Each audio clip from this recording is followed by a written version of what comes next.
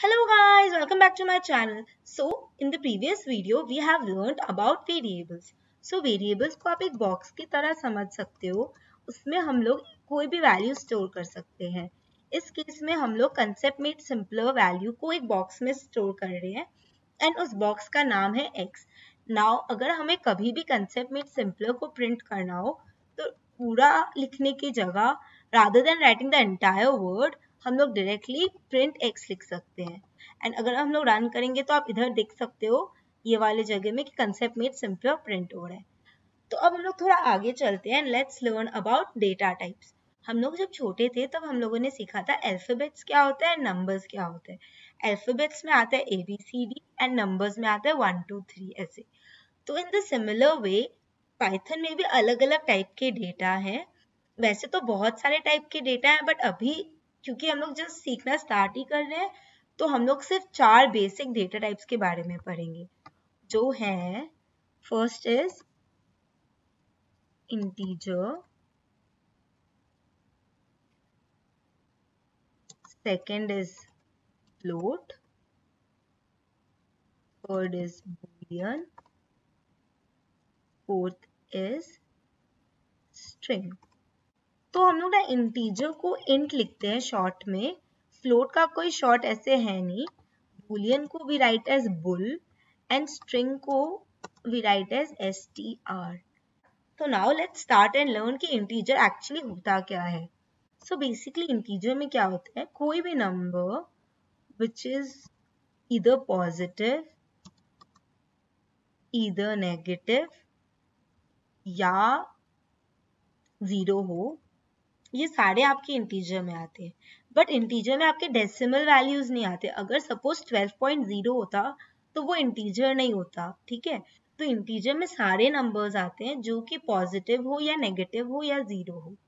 ठीक है, let's move forward and learn कि फ्लोट क्या होता है. तो फ्लोट में basically all the numbers which have decimal, किसी भी नंबर में अगर आपका डेसिमल पॉइंट हो तो वो आपका फ्लोट हो जाता है. फॉर एग्जाम्पल 1.3 आपका फ्लोट है. नेगेटिव नंबर्स भी आपके फ्लोट हो सकते हैं. For example also 0.0 is also a float value. ठीक है, तो इंटीजर क्या होता है, कोई भी नंबर जिसमें डेसिमल ना हो. फ्लोट होता है वो सारे नंबर्स जिसमें डेसिमल हो. ठीक है, अब आगे चलते हैं. Let's learn about Boolean. तो बूलियन हम लोग का क्या होता है ना, जैसे हम लोग बचपन में हम लोग को ट्रू एंड फॉल्स वाले क्वेश्चन मिलते थे ना पेपर में कि right true and false for this, वैसे बूलियन भी ना आपका ट्रू वैल्यू या फॉल्स वैल्यू स्टोर करता है. तो फॉर एग्जाम्पल अगर वी से the sun rises from the east तो ये ट्रूथ स्टेटमेंट है तो उसका वैल्यू ट्रू हो जाएगा. So for example g is equal to true या h is equal to false, ये सारे आपके बूलियन हुए. अब बूलियन में ये हमेशा याद रखना कि t और f हमेशा कैपिटल में होगा. जैसे हम लोगों ने प्रिंट में सीखा था कि सब स्मॉल होगा, वैसे ये एक कीवर्ड है, मतलब ये एक वर्ड है जो कंप्यूटर को ऑलरेडी याद है. So it should always be in capital. So t should be in capital and f should also be in capital. Now let's come to string. So basically अब string क्या है? So basically string is anything which is inside a quotation mark. For example,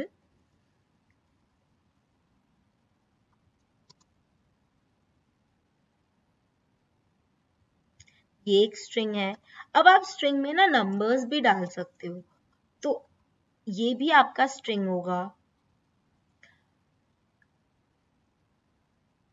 ये भी आपका string होगा. ये भी आपका string होगा.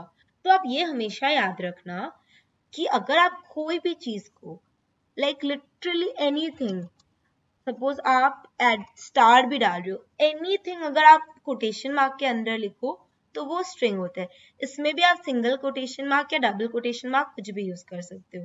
लाइक अब तक मैंने सारे एग्जाम्पल में आपको सिंगल कोटेशन मार्क लिखा है, but if I right double quotation mark also it will be string. Also it can be a combination of alphabets, numbers and special characters.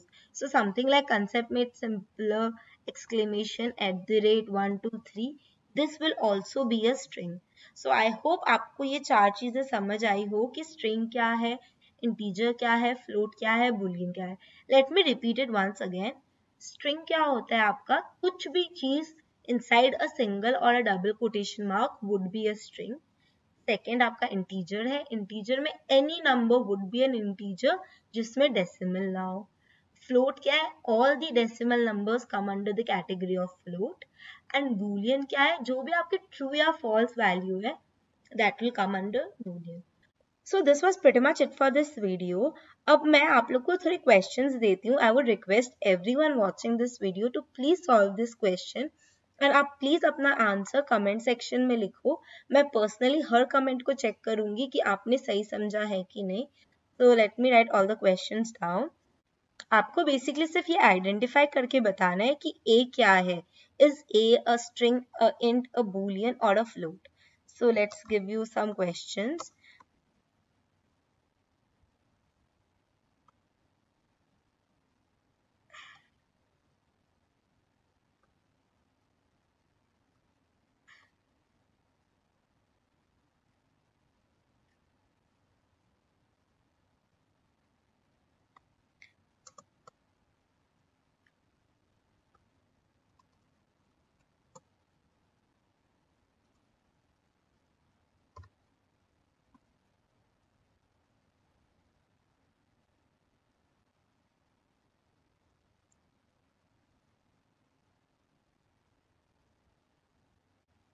सो मैं आप सबको रिक्वेस्ट करती हूँ कि प्लीज इन सबका आंसर कमेंट सेक्शन में लिखो.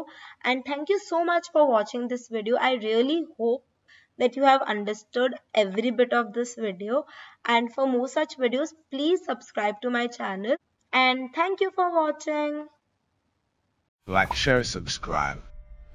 Press the bell icon and follow us on Instagram to get notifications for our latest videos.